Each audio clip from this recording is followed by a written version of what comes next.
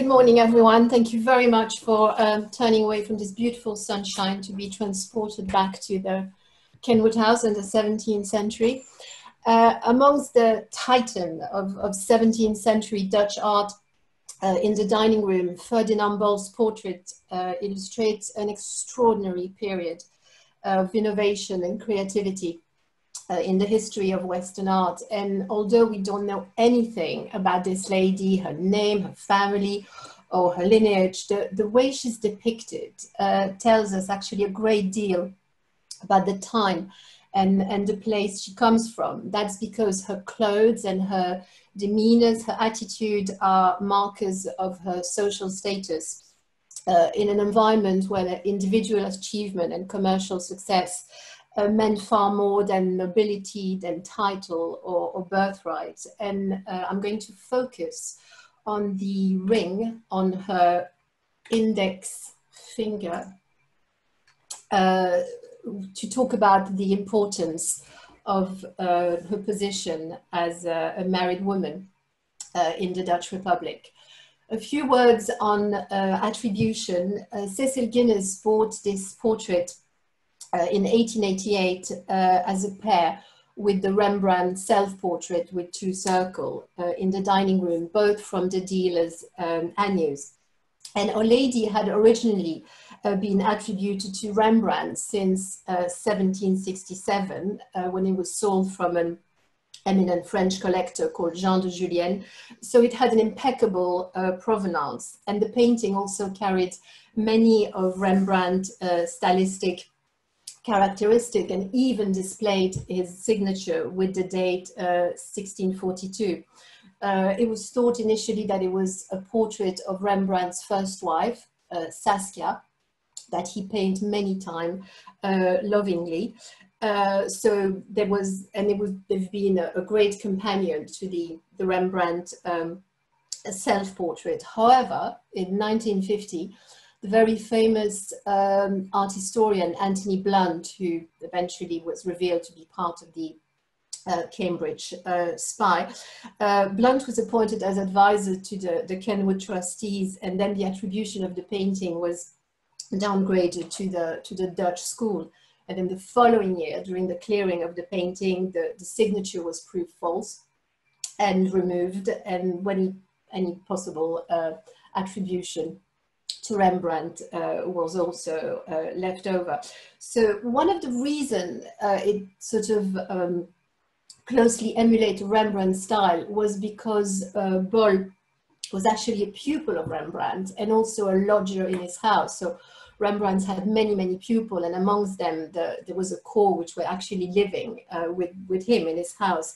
So they had a very, very collaborative working relationship.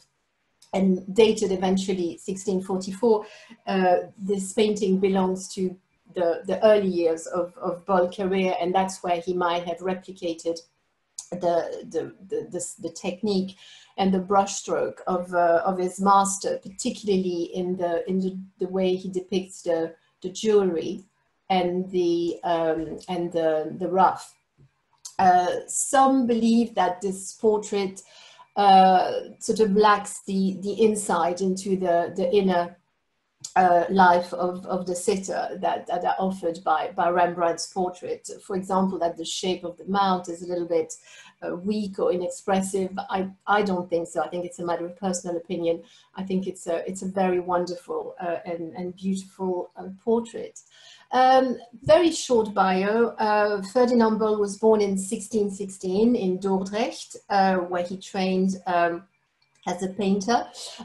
He was an apprentice of Jacob Cuyp, the father of Albert Cuyp, of whom we have a beautiful view of Dordrecht at Kenwood House. He was the son of a wealthy surgeon.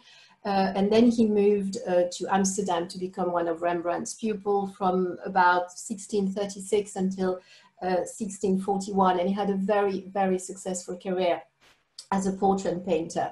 One of the reasons maybe he had more sort of social skills than Rembrandt, having been brought up and lived all his life amongst the rich and famous. He was much more familiar around this circle.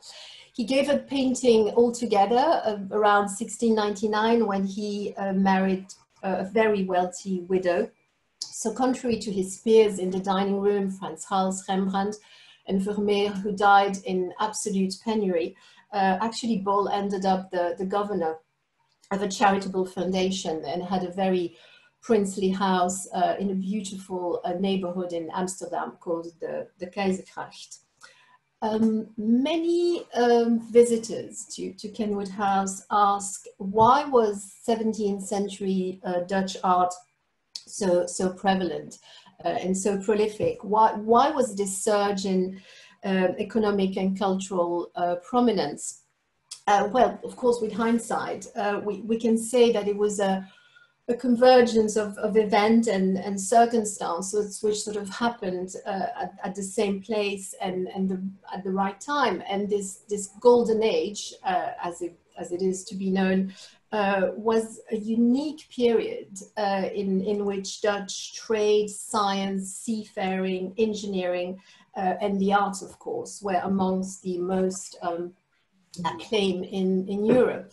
Politically, well, gradually freed from the Spanish Catholic domination from the late 1570s until the treaty and the Peace of Munster in 1648 after the 80 Years' War, there was actually a breakup with the old monarchist and Catholic tradition, and this republic, which was a unique form of government in Europe, was therefore independent from a centralized autocratic power.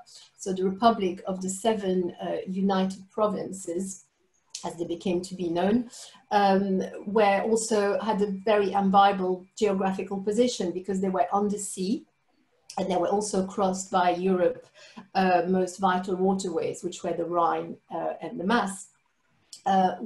It's very, very interesting as far as art is concerned, that it became a center of reconfiguration of knowledge. So cities such as Dordrecht, which is about here, which is the city of Ferdinand Bol, Delft, the city where Vermeer was born, which is about here, Leiden, where Rembrandt comes from, and of course Amsterdam, where everything converged, attracted merchant, artists, and scholars from all over the world.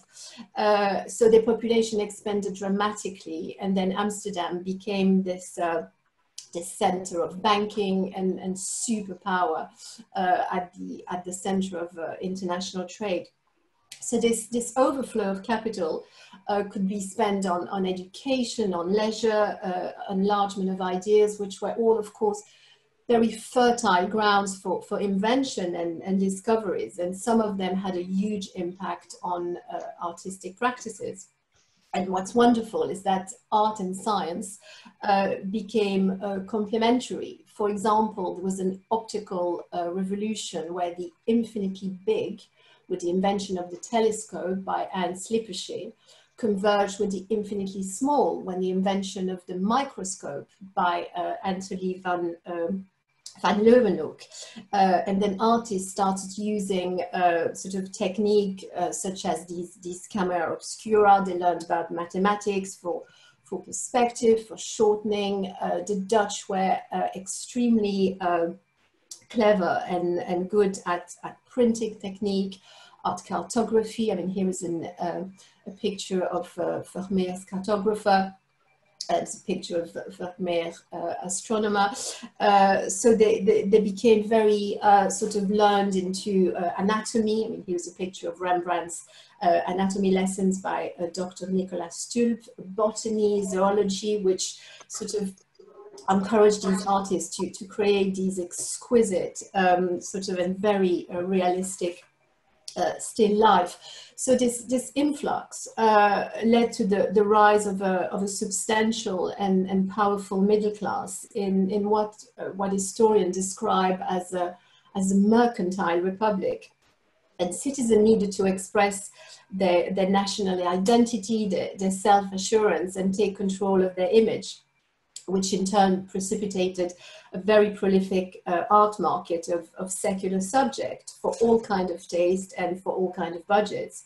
And the Dutch were very sort of avid collectors and created what was in effect the very first mass consumer art market in European history.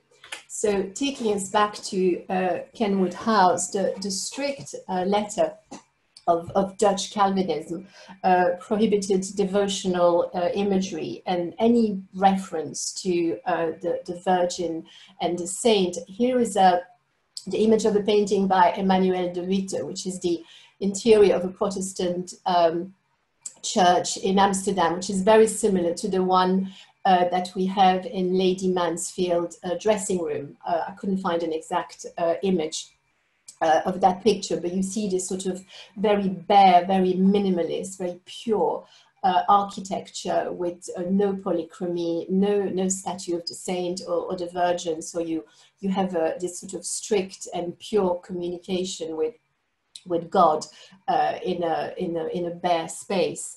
There was still some traditionally, of course, history painting and biblical subject, but the period, the Dutch Golden Age, is much more famous for genre painting, such as this beautiful townscape of Isaac van Ostade.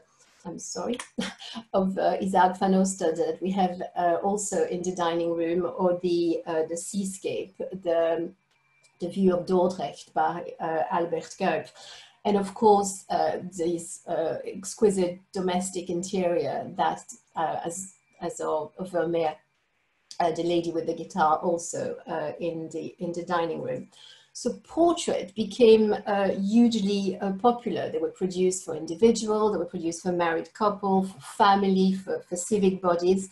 And smaller portrait became much more appropriate for modest interior and more modest budget. So Our Lady really is a typical portrait of the Dutch Golden Age. The prominence of the ring on her index finger suggests that that painting would have once hung alongside a pendant portrait of her husband, a companion portrait, possibly both commissioned for their marriage or for their betrothal. And the convention of married women to wear their ring on their index finger can also be seen in the Jan Weenix painting, which is opposite on the opposite wall from the Ferdinand Bol, and which is hung quite higher up, so we can't see the detail on the hand. But if we go to the hand, we can see again the ring on her index finger. I mean, this is the really sort of true depiction of the Dutch mercantile power, the Dutch Republic at its best. We see the lion of trade devouring the horse of military power, and this gesture of this pointed finger could be interpreted as dynastic and authoritative, but it also displayed what was often the married woman most treasured and valuable possession. In these double portraits, the woman would have usually hung or be depicted on the right of the man, and the man on the left. That is because the theological and social formula valued the right-hand position more highly, and also because conventionally we also tend to read paintings from left to right. So from the sitter's perspective, the convention would place the woman on the man's left side, or his lesser side, and then with the right hand he would lead the marriage, the government, the republic, and the world.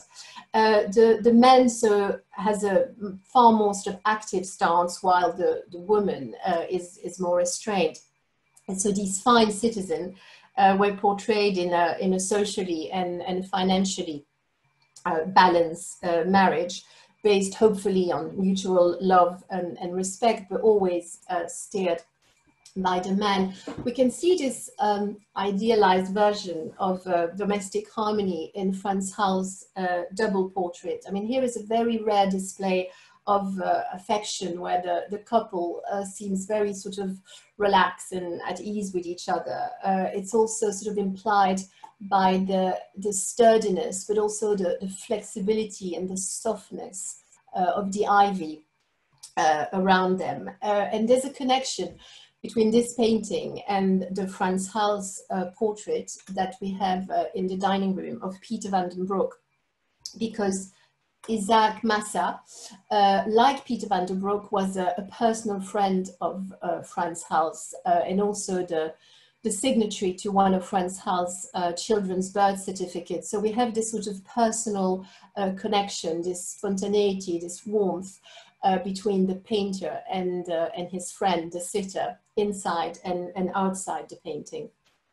Here we have a much more sort of formal pose in the Cuyp painting of a Vock senior merchant and his wife in Batavia. Batavia was a colony of the Dutch Empire, and the Vock was the equivalent of the East Indian Company.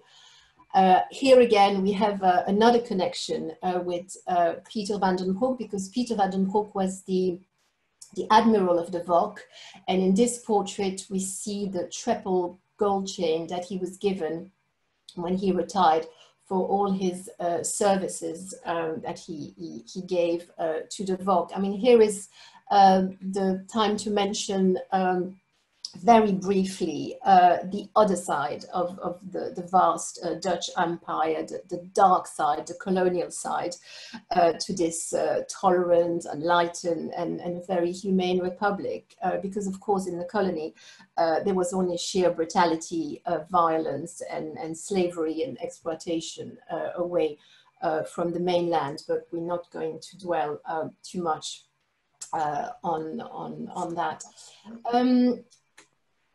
I couldn't resist talking about love by sort of showing this beautiful and very loving portrait of Isaac and Rebecca by Rembrandt, when we see again this, you know, the wedding ring on the index finger. It's an exquisite, idealized image of marital love, which is framed by this real tour de force of the hand sort of lovingly on Rebecca's shoulder, and the hand of Rebecca on her lap, and then this beautiful sort of intertwined hand on her breast, where the couple had a stolen moment because they were pretending to be brother and sister, so they could only be reunite and show tenderness and love to each other in absolute secrecy.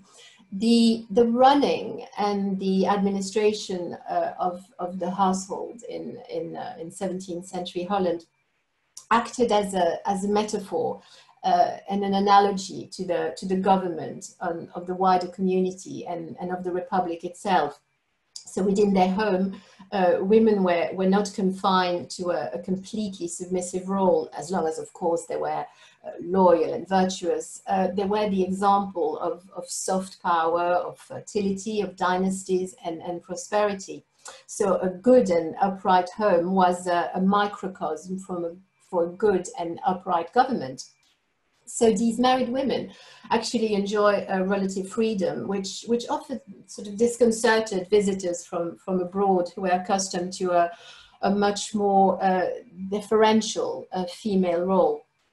The level of literacy and instruction was very high in the Dutch provinces in general, but particularly so for women. So widows could inherit and administer their husband's property. They could bequeath or transfer it to whom they wish. They could negotiate dowries and marriage settlement for their children. Women mostly kept their name on marriage or added their husband's name to theirs. That's why we see in many of these portraits the name of the woman, which is different than the name of her husband. Wife-beating husband, or husband who contracted venereal diseases during their travel. could be hauled before a magistrate and charged with heavy fine, or even ordered to leave the marital home. So it wasn't a free-for-all, of course, but relatively speaking, these women actually had a far better position than in the rest of Europe. So Our Lady is is in front of a indeterminate background, which focuses our attention on her face, on her hands, and which sort of stand out in bright contrast to a dark clothes with a very delicate white linen. So in the context of a mercantile republic, there is an absolute need for sober and serious garment, absolutely nobling. That's the rule. That's because the essential ingredients in the making of money were credibility, honesty, personal reputation built on years of impeccable behavior, and business heavily depended on credit, on risk-taking and trust. And of course, from that trust came recommendation, guarantees, more credit, more business, more money. So merchants were very eager to display signs of honesty and modesty in their attitudes and in their deeds, because any extravagant might signal the use of money for personal pleasure rather than reinvestment. So these very somber colors are not indication of poverty or harshness or mourning, but of seriousness and dependability. The wealth, however, is there and very, very subtly hidden. They are a sign of culture, of refinement, like this rich red rug on which the hand of a lady sits, and probably comes from the East, from the Orient. So there's signs of travel, of discovery. Clothes are made of precious silk, of intricate lace, of expensive dyes, woven brocade, and we can see appearing here between her black coat. And of course, these fine garments require many maids and domestic to make them, to clean them, to maintain them. The historian Simon Sharma, who's a great specialist in the Dutch Republic, called these artifacts, as in his books by the same title, the embarrassment of riches. That's because these citizens did not flaunt their wealth in a strict Calvinist country, which was filled with riches and luxury. Prosperity was not shameful. It was a mark of God's providence, but it comes with a prickly moral conscience, and society must be made to work.